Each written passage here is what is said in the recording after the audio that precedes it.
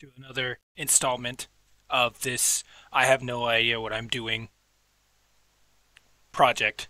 Anyway, Prince Shotoku, often referred to in this story as just the Prince. Part 2. So the Prince has just gotten done kicking the crap out of the anti-Buddhist brigade. And so, not long after that, the Prince's uncle ascends the throne as Emperor Sushu. And being this kid's uncle, being this guy's uncle, and knowing that all the stories about how he's like supernatural, the emperor turns most of the affairs of state over into the hands of the prince. So the prince, even though he's not technically the emperor, he's the one who's actually in charge of everything. This is actually a pattern you will see throughout Japanese history in general. You have the person who's in charge on paper, and then you have the one who's actually in charge. In this case, Prince Shotoku, the prince, is the one in charge. And then, guess what happens?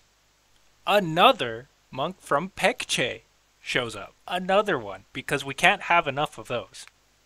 Just kidding, it's not a monk. Guess what we have? Another visitor from Pekche. At least this time it's not a monk.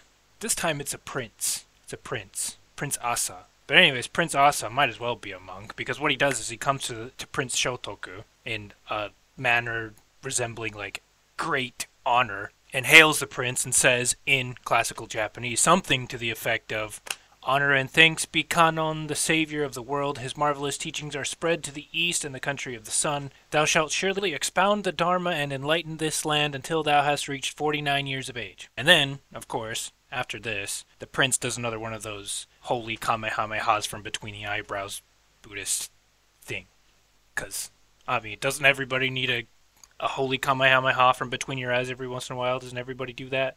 No. And then, again, not long after this, the prince was given a gift of a black horse from the province of Kai, which is way, way, way in the east at this point. You may know Kai from Takeda Shingen, for those of you who are familiar with Japanese history. But I guess they're famous from horses, and the prince actually gets one of these horses. It's a black horse, pitch black, but all four of his legs are actually white colored, so I guess he's a cool looking horse. But anyway, so the prince receives this horse, jumps on his back, mounts him, and then, as the horse starts galloping off, they fly up into the air. They're just flying, galloping, in the air.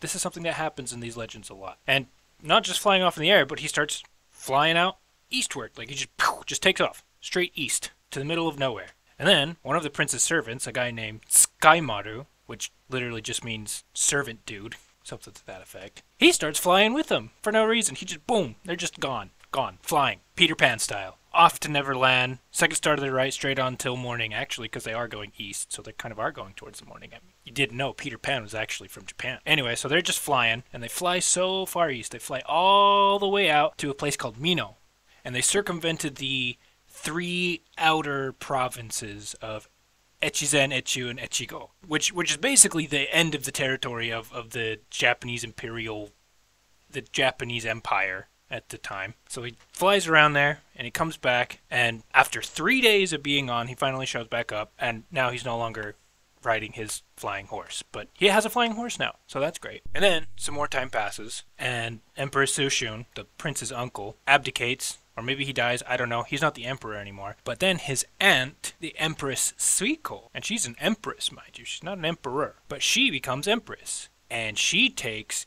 even more responsibilities and hands them off to the prince. So the prince is now, I mean, he was basically a strong man before, he was very powerful, but now he is like the guy. He's in charge. Again, not on paper, technically, but in actuality, he's the one who's actually running the show of the whole country, okay? But anyways, with these newfound powers, the prince decides that, I do really like this whole Buddhist stuff, so I'm going to do a bunch of Buddhist stuff. So one day, the prince puts on some Buddhist monk robes, takes in his hand a brush of white horsehair, which is this little thing that they have in East Asian Buddhism. It's just kind of like a symbol, think of like a scepter kind of a thing. I don't know the symbolic significance of it. If somebody else knows, they can explain down in the comments. Let us all know. And then he takes up a high seat, and he starts expounding the Srimala Devi Simhanada.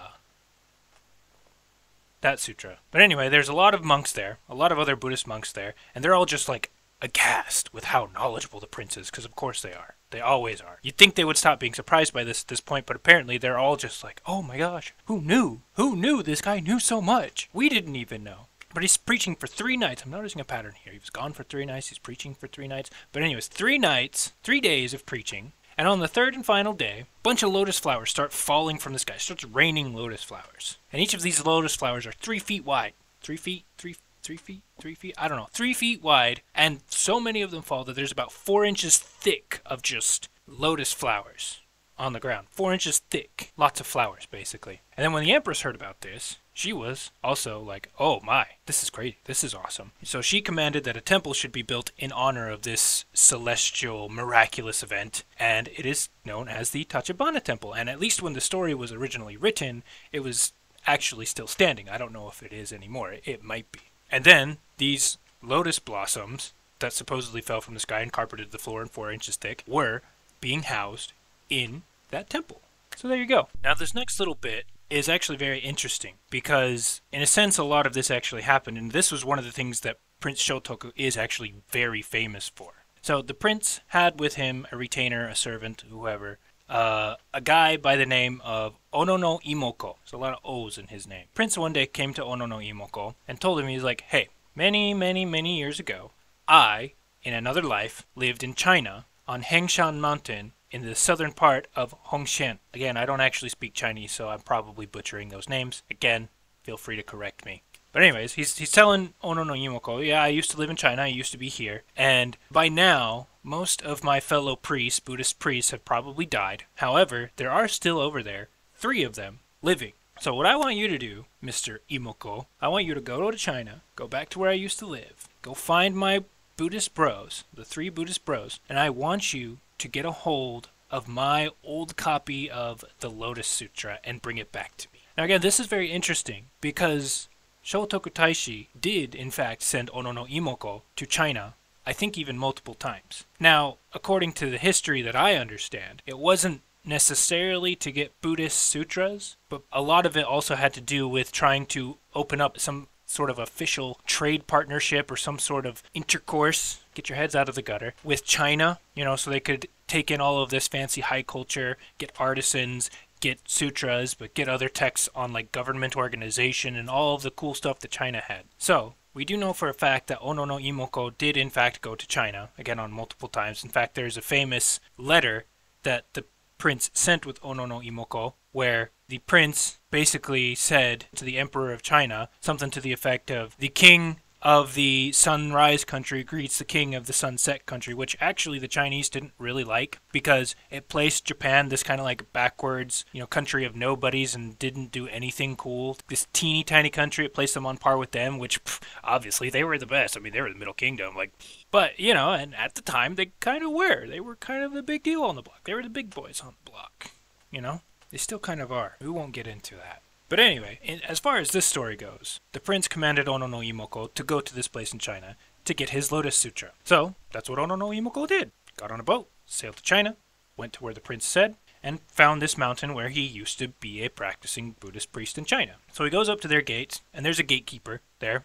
And, the gatekeeper asks, who are you? What do you want here? And Ono no Imoko says, well, I'm from Japan. I come for the copy of the Lotus Sutra of my Prince Shotoku, and I guess he gave some sort of an explanation of what was going on. And the gatekeeper shouts through the gate, a servant of the priest Shizen is come. And so, the gate opens, and out hobble 3 old monks all leaning on canes. But they're absolutely ecstatic to hear this. They are so overjoyed to see this man, who is the messenger of somebody that they revered and they loved very dearly. So, after instructing Ono no Imoko with some Buddhist wisdom, because, you can't not visit 3 old Buddhist priests and not gain some sort of wisdom. Not sit in on a lecture or 2, come on. But they gave him the Lotus Sutra, and Ono no Imoko brought it back and handed it to Prince Shotoku, and awesome, mission accomplished. Except, not quite. So, the prince builds a big hall next to his palace,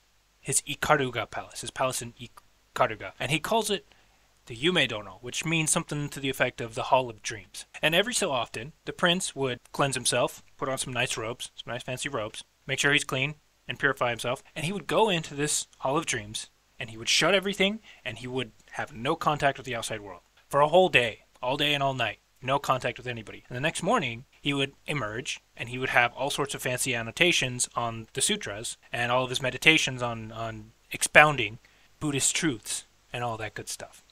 One day, the prince went in, closed the door, so everything, this is normal. Oh, the prince just kind of does this. He goes in, and he doesn't come out for 7 whole days. 7 days. No word. Nobody knows what's going on. Nothing. So a bunch of people start getting worried, as, is only natural. Like, this guy is basically the leader of Japan. Again, that's why he felt like he could write a letter to China putting himself on par with them, because he's kind of a big deal around these parts, right? But anyway, so people are starting to get worried. Well, should we go in? Like, what do we do? But, as you can guess, a priest from Korea, again, it doesn't exactly say where in Korea, but a priest from Korea named Eiji just kind of turns to everybody and says, hey guys, chill, it's fine. It's the prince we're talking about, okay? What he's doing right now is he's in a very deep state of samadhi. And in case you don't know, and honestly I don't really know either, I'm no expert in Buddhist theology, but samadhi is basically a very deep state of concentration that you get in meditation. If you're really, really good at it, you can enter it where, it's a deep state of concentration. We'll just leave it at that. If you really want to know, go watch some Alan Watts or something. Or look up some Bhikkhu Bodhi, some venerable Bhikkhu Bodhi videos. Like this, you can learn a lot. Trust me, Buddhism is really cool. There's a lot of fun stuff there to find. But I'm not even going to try to explain some of this stuff. It's beyond my pay grade, because I'm not even getting paid. So there. But anyway, on the 8th day, the prince finally emerges. Boom. Comes out, and everyone's relieved. Obviously, like, we don't know if he was dead. We don't know if he killed himself. Like, we had no idea what was happening. But everybody notices, as he's coming out, that there is a brand new sutra scroll chilling on his jeweled desk. Because of course he has a jeweled desk. He's the leader of Japan. Why would you not have a jeweled desk? And when everybody's looking at this scroll and being like, yo, where'd this come from? The prince basically just says, so, the sutra scroll that Ono no Imoko brought back to me from China wasn't actually my scroll. It was just a copy of my scroll. My esteemed Buddhist brethren in China didn't actually know where my scroll was, but they couldn't very well send Ono no Imoko home with nothing. So they did the next best thing and gave him one of their scrolls. But I've been spending the past week or so in the Hall of Dreams, sending my spirit out over to China so I could go and pick up my actual scroll. So everyone is just like stunned, like, what?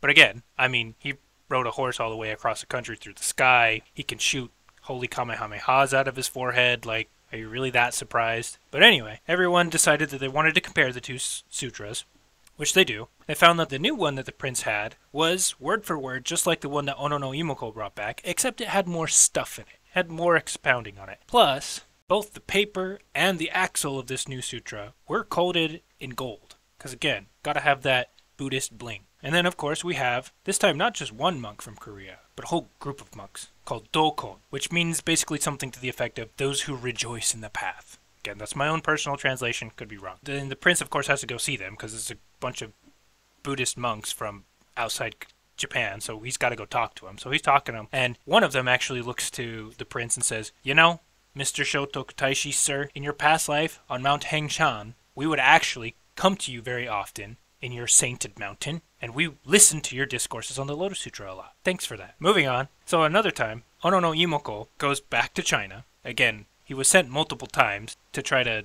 foster some kind of a official relationship with China. And he goes to Mount Hengshan, and he goes and visits the old Buddhist monks that were the prince's friends back in the day. And now only one of them still left alive. 2 of the 3 have died, and only one of them still hanging out, and he's barely hanging on. But he tells him, you know, sometime around last fall, that prince of your country came riding over here through the sky in a carriage being pulled by a blue dragon and had 500 servants who all stepped around and danced in the air like they were magic. And as soon as he landed here in our mountain, he instantly went to his old room, grabbed his old scroll, and then he just booked it without saying a single word to us.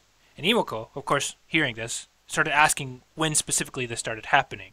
And to the best of his knowledge, it happened during those 8 days when the prince was inside his Hall of Dreams, doing his really big, deep meditation, and did exactly what he said he did.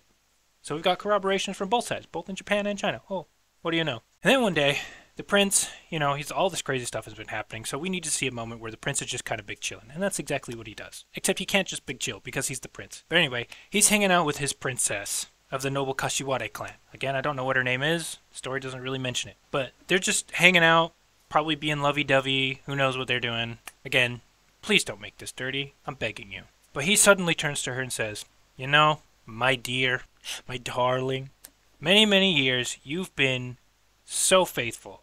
You have done everything I've ever asked you to do. You have helped me with everything, and you've never made even a single mistake. After I pass on, I want you to share my grave with me." Which kind of sounds really macabre, but, you know, it's also a little bit cute. Isn't it? Isn't it? Like, I hope we can be buried together. Aw, that's adorable. But the princess was kind of taken aback, because was he suddenly talking about death? And she says to him essentially the same thing. She says, "You know, I've only ever thought about what I can do to make your life better. That's all I've ever thought about. Why are you suddenly bringing up this talk about death?" And the prince, you know, being the dignified prince that he is, but also the artistic and the sensitive and very Buddhist prince that he is, says something to the effect of, "All that has a beginning has an end. Everything that lives is fated to die. This is the nature of Buddhism." In fact, if you look at, again, the prince didn't say this, but one of the core concepts of Buddhism is that everything is transient, everything is fleeting, nothing lasts, nothing sticks around, ever. This is one of the core principles of Buddhism. But anyway, the prince continues on, saying, "For a long, long time, many, many lives, many ages I've lived, and I have studied the path of the Buddha, and I have sought to expand the teachings to everybody. Thus, I was born a prince of this very tiny country, and I have done my best to spread the teachings everywhere. And my task now is all but finished, and I don't think I have much longer to be here." And the princess, obviously, she couldn't really say anything to this, because what do you say to that? And especially with his supernatural gifts, like, it's not like he's making this up. If he says he's probably going to die, he's probably going to die. But anyway, so all she can really do is she just sits there crying, and then probably hugs her. And yeah, okay. And then another instance, and this is a story that the prince is actually very famous for. So the prince one day is riding his legendary flying black horse, only this time they're not flying, but he's riding his black horse from a place called Naniwa, and on the way, he's passing by this place is called Kataoka-yama, and he suddenly sees, on the side of the road, a starving traveler. He stops his horse, he hops down off, and starts talking to this guy. Takes off a purple robe that he himself is wearing. And mind you, purple is, as you probably have noticed, purple is actually a very fancy color. It's hard to make purple. But he takes off a purple robe and he lays it on the back of this stranger. And then, being filled with Buddhist compassion, he speaks a poem. Now, I'm not going to get to the ins and outs of Japanese poetry. I love Japanese poetry. Part of the reason why I decided to start learning old Japanese is so that I could read old Japanese poetry. By the way, these are old Japanese stories. But anyway, effectively what I translated this poem to is something like, "Here in Okayama, a poor wayfaring man has collapsed from hunger with not even his parents to pity him." But, you know, coming on the heels of telling his wife that he's gonna die soon and that she just needs to make peace with the fact that he's gonna die. And now he's basically just saying, "Yeah, man, you're starving, bro. You're gonna die." Oh. Take what you will from that. Anyway, after the traveler heard this stirring poem, he himself raises his head weakly, like he's starving, and says something to the effect of, "Even after the waters of the great river Tomio have dried up, yet I will not forget thee, my lord." Stirring, right? Anyway, after this little poetry contest, poetry exchange, the prince, he has to go home. Like, he was on his way home. He can't sit around and hang out with this guy forever. So he immediately goes back, and as soon as he gets home, some other messenger, I guess somebody was bringing up the rear or maybe stayed a little bit while longer and was hanging out. But somebody comes up and tells the prince, "Hey, that guy that you gave the robe to." And now the cynic in me is wondering, did he actually die? Or did somebody see that fancy robe that was probably really expensive and was just like, well, nobody's gonna know. Probably like conked him over the head with a rock or something and then just took the robe and was, "Oh, my prince, I'm so sorry. He didn't make it, sir." Is that what happened? I mean, I'm just being a cynic. Don't listen to me. Or please listen to me. But anyway, the prince hears about this guy dying, and he feels really bad, and he sends some people out to go give the man a proper burial, like an actual proper burial. And of course, news about this spreads. Like, oh my gosh, did you see what the prince did? Like, some people were probably like, oh, he deigned to hang out with the peasantry, especially the starving, stinky, dying ones. Do you see the... He gave that cloak to him? Do you know how much money that's worth? Oh. Some people were probably overwhelmed by his compassion, thinking he's just absolutely the best. And he took the clothes off of his own back to help a guy, but also reminded him that he was going to die. Because, that's just what we do in Buddha land. But news spread, and some people started talking smack about the prince. Some people in the capital, some of the rich cats, right? And they didn't believe that this had happened. Like, why would the prince stop and talk to a nobody? Pfft, no, this is a lie. And even then, that's stupid. Why would you do that? Why would you give such rich clothing to some nobody who's probably gonna die anyway? He's gonna die anyway. What a waste. Pfft, stupid prince. But anyway, the prince hears them talking smack, and he turns around and says to him, he's like, you know what? If you don't believe anything I said, you want to go see for yourself? Go to Kataokayama. Sorry. Bad American pronunciation. Kataokayama, and go see for yourself. Which they did. They were happy to. But, again, I don't know what the time frame of all of this was. Apparently some time had passed, because these guys go to Kataokayama, they find the burial place, the tomb, and they dig it up, and they open the coffin. There's nothing inside. It's completely empty. The only thing that they do notice is that there's a very, very sweet fragrance wafting out of this coffin. The kind of smell that attends something supernatural. And of course, they were shocked and immediately shut up. That's what you get. So who has the last laugh? So finally, one day, the prince, 49 years old, big chillin', and he comes to his princess and he says, remember the other day when I was telling you about my time? It's time. And so he goes in, he washes himself down, puts on some nice, clean robes, and he takes his princess into his arms, and they lay down in their bed area. Kind of hard to explain. But they lay down together, and they fall asleep. And in the morning, some people show up, and they've both passed on. They are both of them are dead. And what everybody was surprised is they probably had been dead for a while. They were just as youthful and brilliant and radiant as when they were alive. And now there was a sweet, incense-like fragrance all over the room. And again, the prince at this time was a mere 49 years of age. And after this happened, immediately after that morning, the prince's horse, that magical flying black steed, started freaking out, started whinnying and neighing all over the place. And he started refusing all food, all water, and just kind of depressed, and eventually died himself. And then, also a little weird, the prince's fancy Lotus Sutra scroll that he had magically sent his spirit out to China to go grab and bring back, it was missing. Disappeared. Poof. Just gone. And everybody insists that the prince's soul took that with him to the next life. We don't want to have a repeat where he has to spend 8 days meditating in a fancy hall and sending his spirit over the ocean and into another continent so he can pick it up. He's just going to take it with him this time. And then, of course, the prince and his wife were buried together, and then all we basically have is the legacy of the prince. So, the statue of Shakan Yodai that he named, that came from the Korean kingdom of Shilla, when this story was written, it was in Kofukuji. The statue of Maitreya, the statue of Miroku, Buddha from the Korean kingdom of Paekche, was at the time in Genkoji, in the old capital of, I'm assuming, Asuka at this time? It just says the old capital in the story.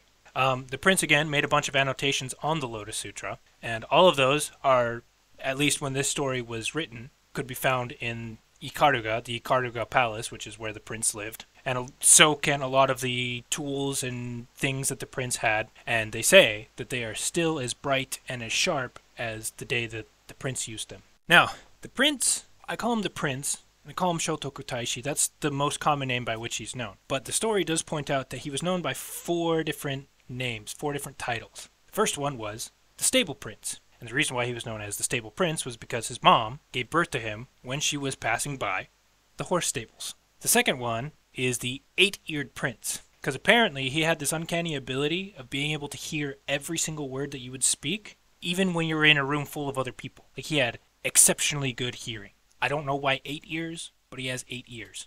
And then the name that he's most commonly known by, Shotoku Taishi, means something like the Prince of Holy Virtue, because he dedicated his life to spreading the teachings of Buddhism all over the country. And the last name that the prince was known by was the Grand Ruling Prince, or that's what I translated it to. I don't know how accurate that translation is. The Grand Ruling Prince, because, like I said, he was actually basically the one in charge of everything. Specifically, most notably after the Empress Suiko came into power. She just basically took all of her responsibilities and handed them to him, and he was the one in charge. And again, that's why I would argue he's actually one of, if not the single most important people.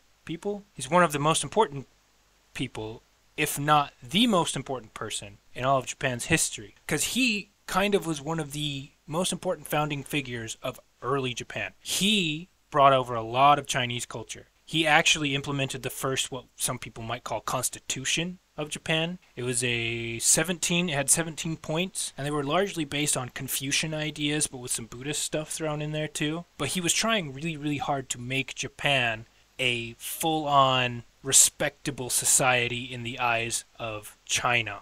Borrowed a lot of these philosophical and governmental ideas from China and tried to make Japan into an actual full-on prosperous, mighty kingdom. And so because of that, he introduced Buddhism, he helped introduce Confucianism, he set up a court rank system that was changed somewhat but still continued for centuries, actually. He was actually on, I believe, the 10,000 yen bill, the 10,000 yen bill, the 10,000 yen bill, but apparently they switched him out with some other modern guy who I don't think is nearly as cool. But he is one of the most important, if not the single most important person in Japan's history, and I would argue he's more important than a lot of these people, because without him, Japan doesn't exist as we understand it. But anyways, one of the things that you're going to notice about these stories is they have an opening something similar to Once Upon a Time, but they all end the same way.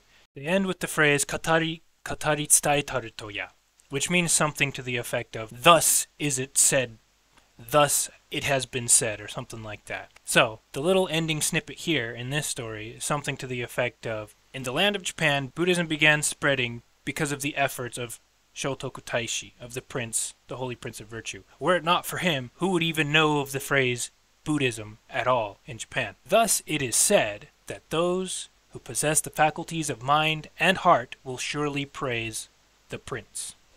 Okay, so that's going to be it for Prince Shotoku. This one is a little bit meandering because this story largely involves just snippets of little bits of legends that they all just kind of mashed together. The prince's life can largely be found in the Nihon Shoki, which is an old Japanese history from over 1,500 years ago, or about 1,500 years ago, something like that. Or maybe not quite 1,500 years ago. But anyway, you can look him up yourself. He's a fascinating figure. Again, arguably one of the most important people in Japanese history. But that's all they have in the Konjaku Monogatari Shu, which is what I'm actually pulling from. It's a collection of old Japanese stories. And yeah, that's all they have in here. And I appreciate you for coming out and listening to me ramble on about stuff that I think is kind of fascinating, but, you know, I'm just doing my thing. Anyway, I would be much obliged if you could send any and all support my way, like, subscribe. Hopefully my channel grows and we can make things nicer and better, and I'll get better at telling stories. So, appreciate any support you can offer, but for now, I'm going to call it there. Thanks, and bye.